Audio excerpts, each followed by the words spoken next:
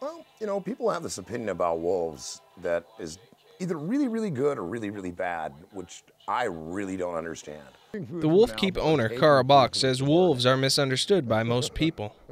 Wolves are a valuable part of the ecosystem, just like any animal, but they're not, you know, they're not to either be put on a pedestal or demonized. And so we try to basically here at the Wolf Keep allow people to see wolves in a quasi-natural environment and make their own decisions, you know?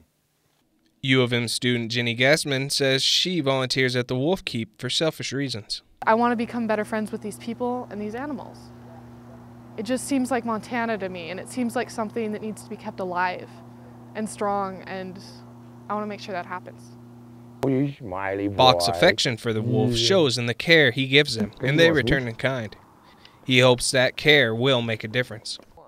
How does dog become our best friend and wolf become our worst enemy? How does that work? You know, I mean, it's basically dogs in an extras package, right? You know, I mean, you've met them now; they're freaking sweethearts.